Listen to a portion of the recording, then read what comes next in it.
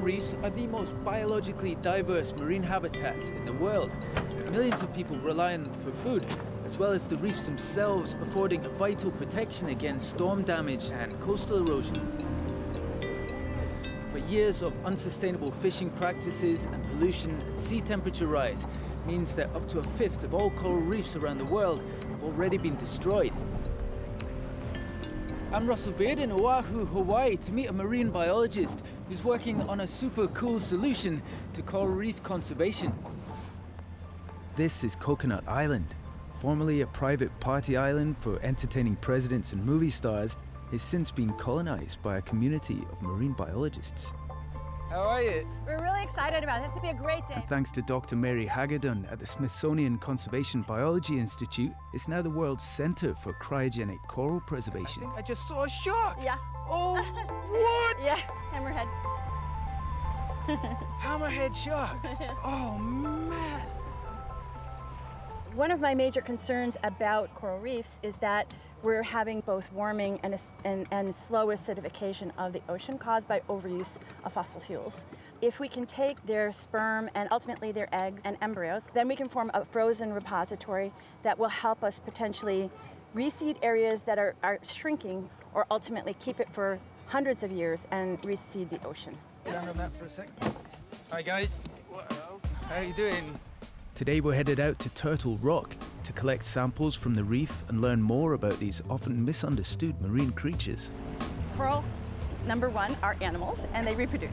Coral spawn once a year generally, and so they synchronize their spawning based on the moon and the sun. Tomorrow and the next day will be this period that this coral spawned.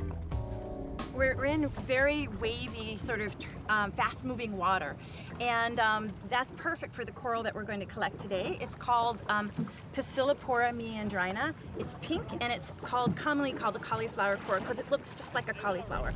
And you know those sharks that we saw back at your... is there a protocol for that kind of thing? Like, they... Do what? Are there sharks here? Is that what you're saying? Yeah. Oh, yes.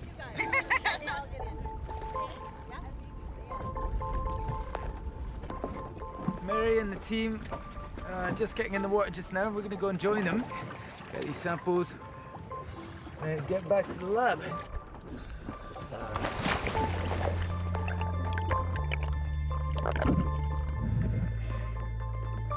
Known as rainforests of the sea, coral are commonly thought of as plants, but are in fact marine invertebrates that live in compact colonies and fix CO2 to create these characteristic skeletons. These cauliflower coral fragments will be housed temporarily at the lab and will be carefully reconnected to the reef in the coming months. Genetic diversity in a healthy reef allows species to adapt to changing environments, but the oceans are changing too quickly for corals to keep up. And in the last 30 years, half of the Australian Great Barrier Reef has been lost. I think so far in the future, you know, like 40 years from now, we may have nothing in the ocean. You know, you can't get to the point where everyone says, oh, you need to go out and cryopreserve these guys, because we only have 2 left. You have to be working years ahead of the game. And so that's what we're doing here. If successful, Mary's gene bank will be a kind of frozen Noah's Ark that could theoretically be used tens, hundreds, or even thousands of years in the future. So all of our coral samples have been put to bed, ready for tomorrow morning when, fingers crossed, they'll be spawning. Now, we've come up to a different part of the university to meet a research professor called Ruth Gates. Now, she's looking at coral conservation from a completely different angle. Ruth heads up several research teams, one of which has been furthering our understanding of coral with the help of state-of-the-art time-lapse photography. I mean, I had been a coral reef biologist for 25 years before I saw these images for the first time, and frankly, I had no idea it was going to look like this. Here we have the laser scanning confocal microscope. So basically, it creates high-resolution fluorescent images. You see corals in the ocean, and they look like a rock. Right. And then you bring them on here, and there's so much color and vibrancy and life. And that was one of the most shocking things I saw initially, seeing how they are an animal and they're alive. These alien-looking creatures are, in fact, the mouths of the coral polyps. The individual red dots are photosynthetic algae that live in the coral and pay for their keep in the form of sugars that the coral need to grow. This symbiotic relationship is a fragile one. With sea temperature rise, the coral evict their algae, causing them to turn white and slowly die of starvation. This is known as bleaching. In 1998, a global bleaching event killed 16% of the world's coral reefs, and there are predictions that this year another global bleaching event is on the way. Corals are dying at a rate that is exceeding their ability to adapt, and that is a fact. They are the canary in the coal mine for climate change. But actually, when we go out on a reef, we realize there are individual corals that are seemingly able to withstand conditions that kill their neighbors.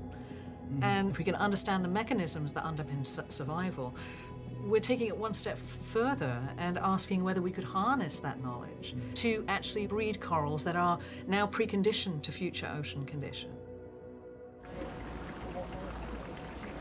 So these are real corals in here, but these tanks we can control for temperature and for pH. This is essentially like a coral gym. That's a coral gym, exactly. Yeah, it's they're working out right now. Well, they're working out. We've got the temperature slightly higher than they would normally see in nature, and the chemistry is slightly depressed. That is, it's slightly more acidic, which is really recreating conditions that are predicted for 2050. So the thing that we're trying to do is really to assist evolution. It's early stages, but Ruth's aim is to breed coral that shows signs of resilience and may one day lead to a new generation of hardy offspring, which could form the basis of super resilient reefs of the future.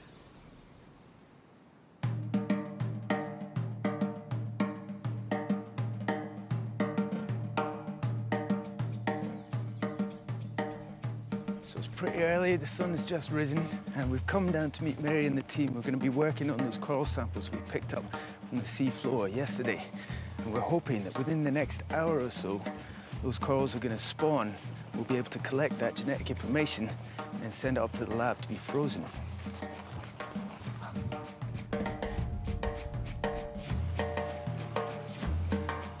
He looks amazing, doesn't he? Yeah.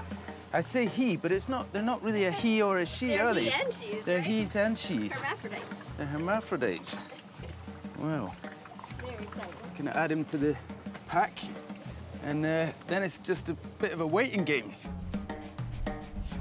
If it doesn't happen today, the team might have to wait another year for the next chance. I'm hoping that we will get something, because this would then now be 5 years that we're waiting for this coral. The cauliflower coral is particularly important. It's native to the region, and as a pioneer species, in the event of a collapse, it's the most likely to succeed in establishing a new reef.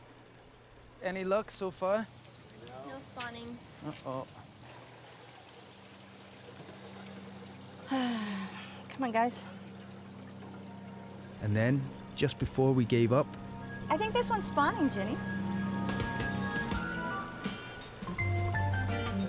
it looks pretty dense, doesn't it? Yeah. So, I mean, it's all kicking off now. How many are spawned? I think there's like at least 5 or 6 spawning all at the same time. So I think it's kind of all hands to the pump. We have just minutes to collect the sperm before the eggs arrive. Okay, put it in there. It looks like a pinch of cinnamon. It's exactly right. They're so tiny. After carefully cleaning the eggs to avoid self-fertilization, the samples are rushed up to the lab for freezing. This technique, known as vitrification, has been used in human fertility treatments since the mid-1980s, but Mary and her colleagues were the first on the planet to use it for coral. And if the kit looks a bit homemade, that's because it is. When it comes to best practice for cryogenic coral preservation, these pioneers are literally writing the book.